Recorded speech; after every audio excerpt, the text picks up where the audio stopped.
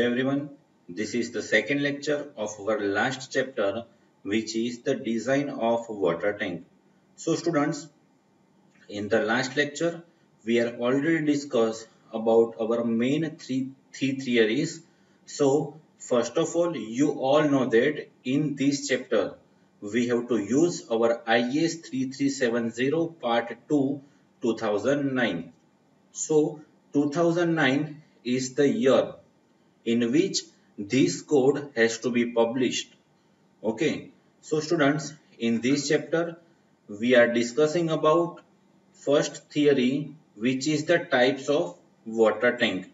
So our first theory is types of water tank.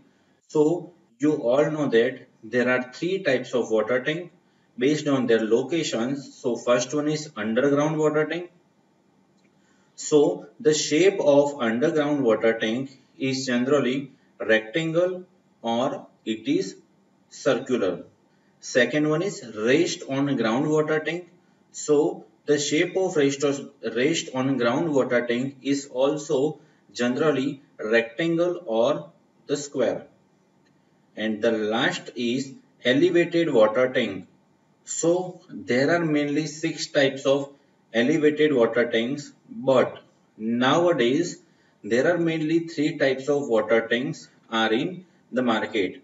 So our first type of elevated water tank is INS type of water tank.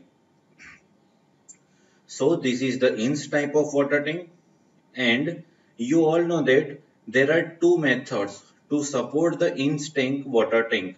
So first one is your water tank is supported by columns. Okay. So your columns is also called as staggered. And the second method is you have to support your water tank with the help of supporting shaft. It means you have to construct it whole circular portion with the help of RCC construction. So this is the main difference between the columns and the supporting shaft. Our second elevated water tank is circular overhead water tank, and our last tank is rectangle overhead water tank. So these types of water tank is already discussed in our last lecture. After that we are discussing about the main 5 points which we have made attention why we have to design any water tank. So you all know that water tank is a very important structure, and in water tank we have to store water. So whenever water is waves like this, it it takes pressure on the wall, and the water pressure is very high. Okay, so we have to design any water tank with the help of richer concrete mix. Okay, so it may be generally M25 or M30, but whenever in your exam there is no any clarification regarding the grade of concrete, so you have to assume the grade of concrete is M30 grade of concrete. And after that we are discussing about other 4 main importance points which may have to attention while we have to design any water tank.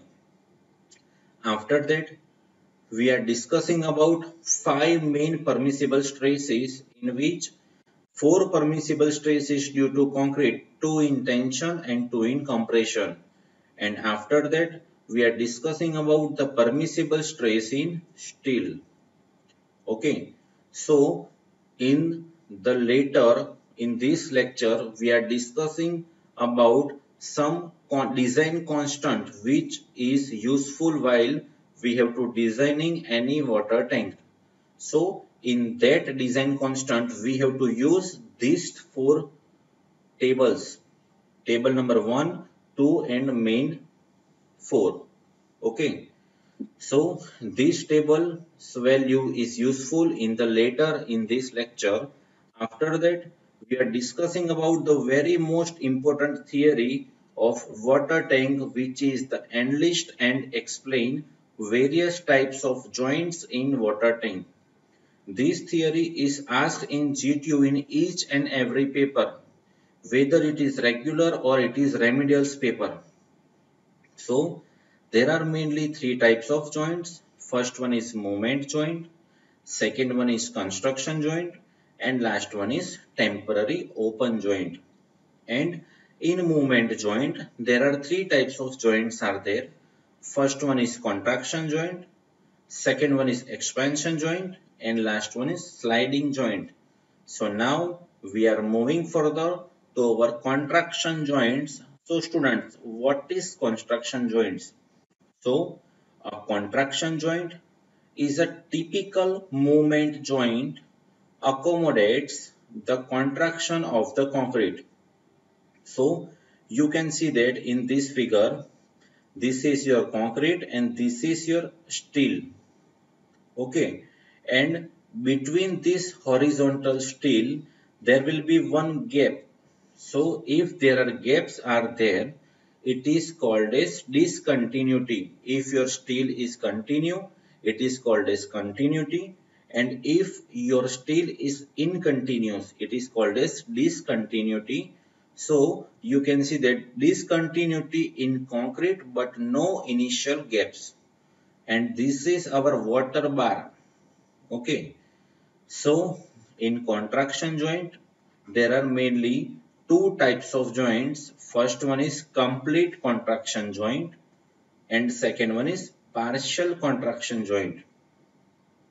Now the joint may be either a complete or a partial contraction joint. These both types of contraction joints is discussed in this figure. Okay. So what is the difference in contraction joint and the partial contraction joints? So you can see that in complete contraction joints, it means in this figure, both concrete and RCC means reinforcement steel are interrupted, and in partial contraction joint only steel is interrupted but your steel is running through. You can see that your steel is running over through. It is continuous. Okay. So this is the main type of joint, which is the contraction joint, in which there are two types of joint. First one is complete contraction joint and the second one is partial contraction joint. Okay. After that, we are moving further to our second type of joint, which is expansion joint. So, expansion joint is intended to accommodate either expansion or contraction. Expansion means like this and contraction means like this, compression and tension of the structure where a complete discontinuity in both steel and concretes are provided. You can see that this is your steel which is incomplete and this is your concrete which is also incompleted discontinuity. Okay, and this is your initial gap. You can see that your initial gap. So what is the value of initial gap? So it is clearly mentioned that over here that an initial gap of about 30 mm is provided with or without water barrier, and a portion of the joint is filled with the joint filler and water bar. Okay, so this is water bar and this is joint filler. Okay, so this is our second type of joint, which is the expansion joint. Our third type of is joint is sliding joint. So students, in the sliding joint, there is complete discontinuity in both concrete and steel. You can see that this is only concrete. This is only concrete. There is no any steels over there. So there is totally discontinuity in both the concrete and steel. Next point is the main feature are rubber pads. Okay. So you can see that this is rubber pads are provided over here which facilitate relative movement in place of the joint. Third point is The joint is sealed with joint sealing. So this is joint sealing portion compound and strip painting is done. So this is strip painting. Okay. And our last point is this joint is provided between wall and floor in some cylindrical water tank design only.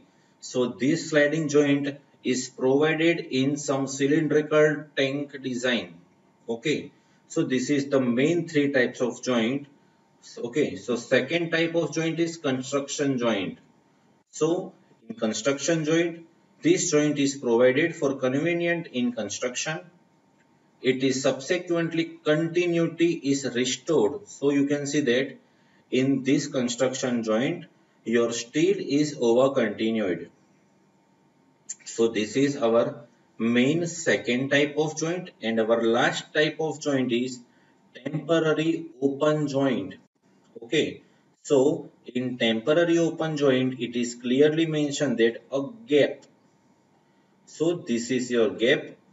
Okay. A gap temporarily left between the concrete of adjoining pairs of a structure which after suitable interval and before the structure is put into use is filled with mortar or concrete either completely. Okay. So this is called temporary open joint. So you can see that in this figure, these two vertical portions is called as joint surface. This is your joint surface. And this point is called as joint sealing compound. You can see that over here. This is your joint sealing compounds. Okay. So this is our third type of the joints is temporary open joints.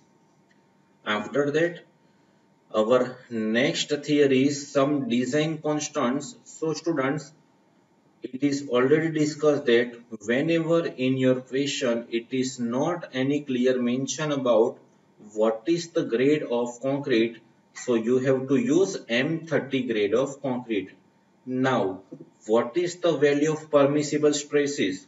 So, these 5 permissible stresses is already discussed in our last lecture. So, you can see that our sigma CBC. So, for sigma CBC, this is our sigma CBC. So, what is the value for M30? The value is 10. Next is sigma CC. So, the value of sigma CC is 8. Your sigma HT is 130 for Fe415. Your sigma CT is 1.5 and your sigma CBT is 2. So these all the 5 components is over here. Okay. So this is your 5 design constants. After that, we are discussing about our modular ratio. So students, our modular ratios equation is always constant. So you have to make your in your mind that the equation of modular ratio is 280 divided by 3 into sigma CBC. Now 280 is constant, 3 is also constant and sigma CBC. So sigma CBC means permissible stress in concrete due to bending. Okay, in compression. So the value of sigma CBC is 10 as per IS codal provisions. So if we have to put our sigma CBC value is equal to 10, then we will get our answer 9.33. So this modular ratio design constant is very most important while we have to calculate our design of water tank. There are other 4 other design constants. Now we are moving further to our second design constants, which is neutral axis. So the equation of neutral axis is m into sigma CBC divided by m into sigma CBC plus sigma HT.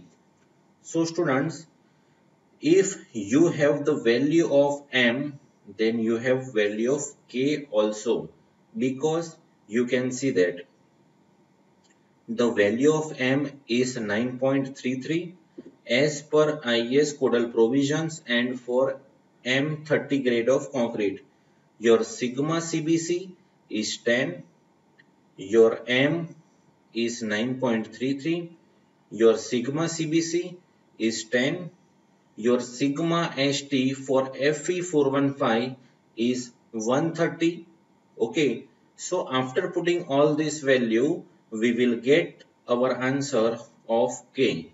So this is our second design constant. So students, in the next lecture, we are discussing about our other three design constants, and after that, we are discussing about our first type of example, which is the INS tank.